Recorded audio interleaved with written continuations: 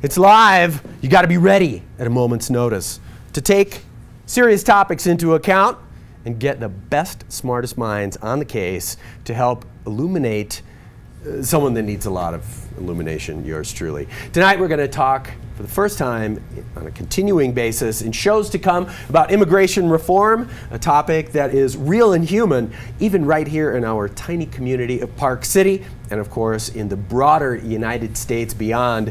Joining me tonight from the law firm of Shumway, Van and Hansen, this is Clay Alger and Alex Ramos. Gentlemen, thank you for coming. Nice to see you. Great to be here. Thanks for having us. You look good. Thank you. Same to you. Well, you know, I'm digging the shoes. I was tired. Thank you, thank you. I can't seem to keep them tied, but other than that, I'm doing okay with them. Thanks, man. So, to set the stage, you guys have a great deal of professional and personal experience with this topic. Like I say, not only from a practice standpoint, but more importantly, it is a part of your lives. And I'm glad that you guys could be here and that we were able to connect up and get this started. So, Clay, if you would, in the service of framing the issue a little bit, and I think before we can talk about policy, we have to talk about the reality of how Americans, and I hate that monolith, but how Americans feel about somehow normalizing lives for folks who are currently undocumented. Terry, well, I enjoyed your opening monologue. You talked about Will Ferrell taking our jobs, and that, I know it was a joke. He took our yes, exactly. But that's one of the talking points, at least from the kind of more outspoken critics, is that they think immigrants are taking Americans' jobs. And as I see it, and as a lot of experts see it, that's just not the case. Quite to the contrary, they're contributing to our economy. They're bringing jobs. I have clients that are starting businesses in this country who are employing Americans. So that's just not the case. And I think most Americans appreciate what immigrants do for our economy.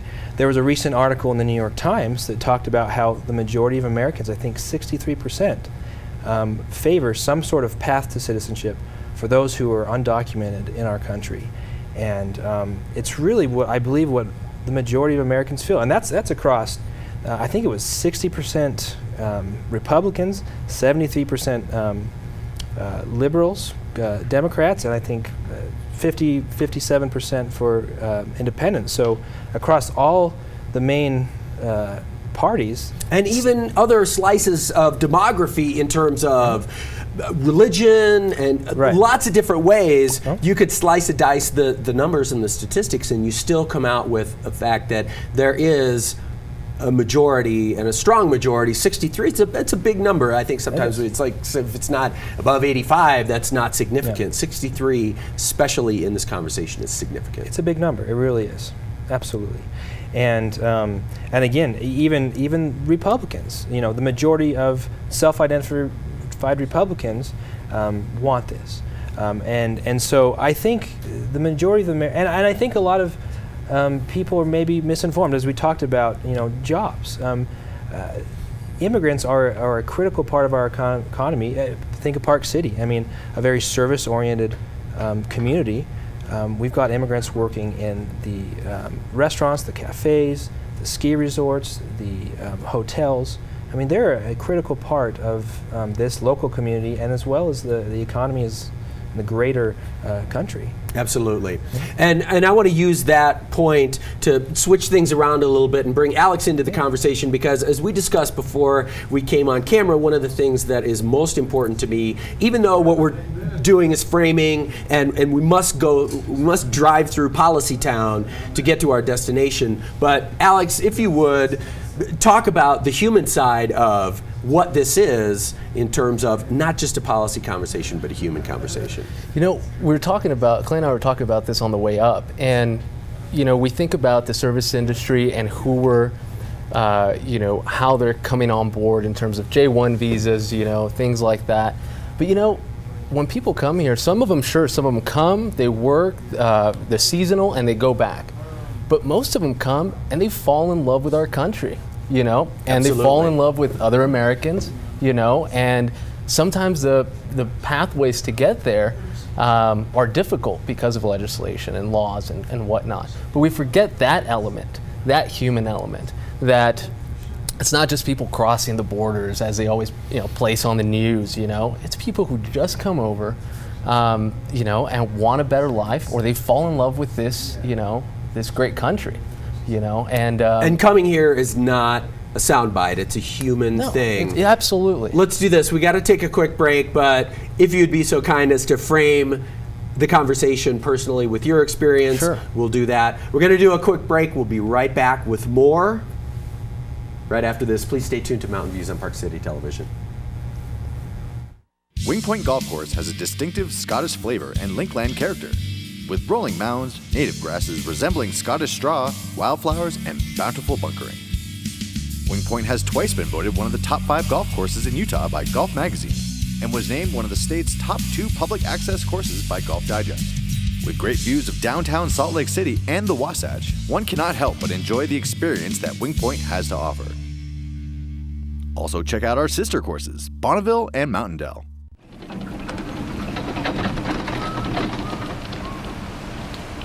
Your place for après-ski, where appetizers are $6 before 6 o'clock. Butcher's, Chop House and Bar, 7th and Park Avenue, historic Park City.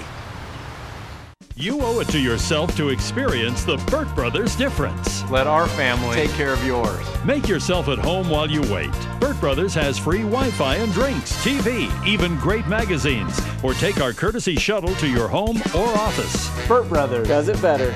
And now, for your convenience, we're an on-the-spot renewal station for cars, trucks, boats, and more. Come in and see us. Burt Brothers Tire and Service. Burt Brothers does it better. Looking for your next home in the Park City area? Text PC Utah to 32323 and download the Real Estate mobile app on iPhone or Android. The app allows you to browse houses, save favorites, and quickly connect with a local Park City homes and land expert. Just text PC Utah to 32323 and make your next home buying experience a breeze. No matter what your activity, AirFeed insoles increase balance and comfort, eliminate pain and fatigue. It's like walking on air. Find out more at myairfeet.com. Make plans to attend A Life in Art, the Arnold Freeberg exhibition at the Gateway. 12 amazing galleries, including never-before-seen Freeberg originals. Bring a non-perishable food item for the Utah Food Bank and receive 50% off general admission. Visit FreebergLifeInArt.com for more information. Summit Sotheby's International Realty offers an unparalleled collection of Utah real estate presented by the world's premier luxury real estate brand. We represent the finest homes for both buyers and sellers. Visit SummitSotheby'sRealty.com. There are some insurance companies that are literally trained to not be helpful in the hopes that people will go away. So call Siegfried Jensen and we can get you the fair result that you're entitled to. Announcing fully loaded auto loans from Mountain America. Get discounted rates as low as 2.74 APR, on-site financing at the dealership, free auto check history reports, and up to 60-month terms. Apply today at the nearest Mountain America branch or at macu.com. I'm Abigail Breslin, and you're watching Park City Television. Park City Bread and Bagel, located in Quarry Village, is your one-stop shop for breakfast and so much more. Stop in today and see why bagels aren't just for breakfast anymore.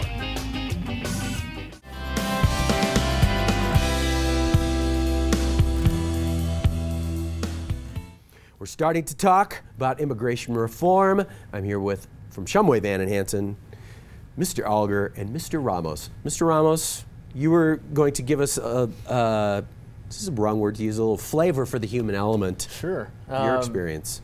Well, so my family came over on a tourist visa. They wanted a better life. We actually ended up overstaying. We were undocumented for a while, and then we became legal.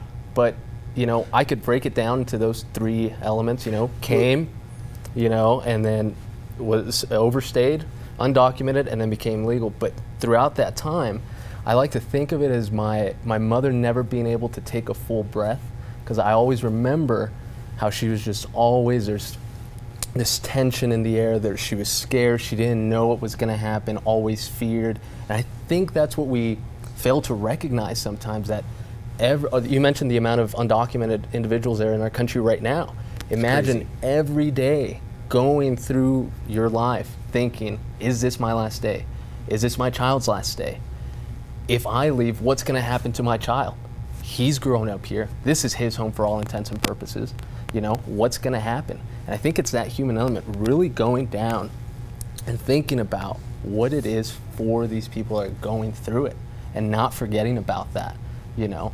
Sure, you know, we worry about bills, they worry about bills, you know, but these daily things, it's never like... But this is a specter over all of that for 11.7 million people each and every day. Each and every day. Having that feeling. Absolutely. Almost all I mean, day. I always ask my question, what did it take for my parents to leave everything, knowing to come to a country where they knew they weren't wanted. They knew that the laws were constantly trying to change to keep them out, you know, and they still came.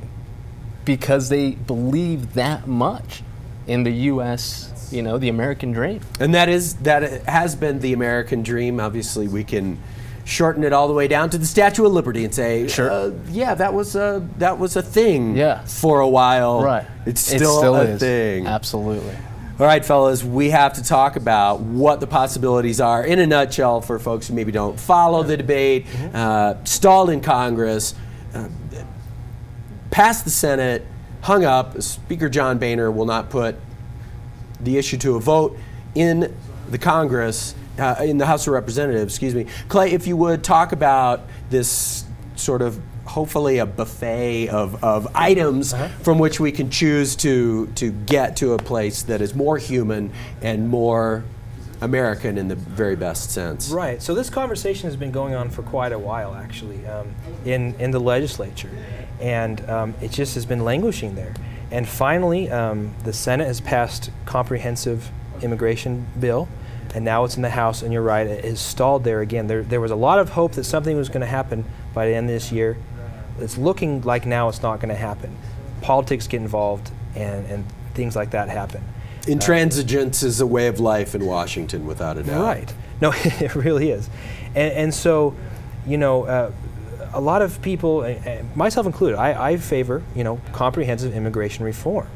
But I also think something needs to happen, and reform needs to happen soon. And it's interesting, President Obama actually recently came out and suggested if we can't do comprehensive immigration reform, let's do something piecemeal. Let's do it step by step. Let's figure out what we can agree on, and let's move forward.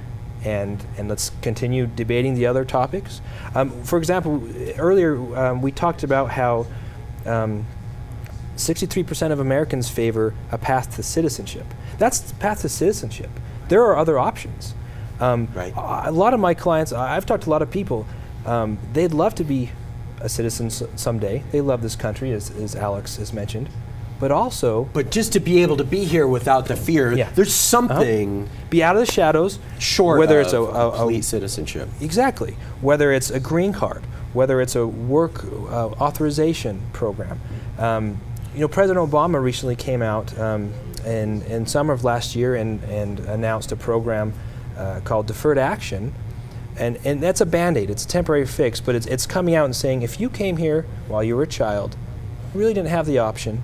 Your parents brought you here, and now you can't get into college, you can't get a job, you know, although this is your home. You don't know anything else than this country. We're going to let you stay. It's not a green card, but it's a temporary fix to be here now. And so there are other options.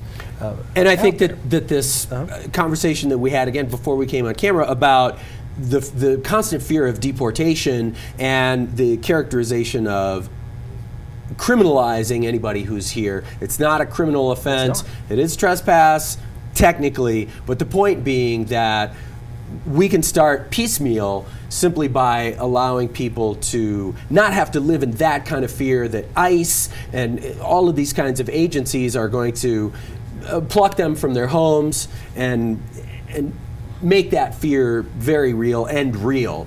Fellas, if you would, let's do this because we're going to talk more on this topic. Tell folks the website for Shumway Van, because I know that you guys have a lot of great information on your website. You speak eloquently and give people resources in addition to the work that you do each and every day. What is your website? It's attorneyutah.com. You can also, shumwayvan.com would also get you there. We also have a presence on Google+, on Facebook, on social media. You can connect with us there. You can look for us there. Fantastic. So yeah. thank you for coming.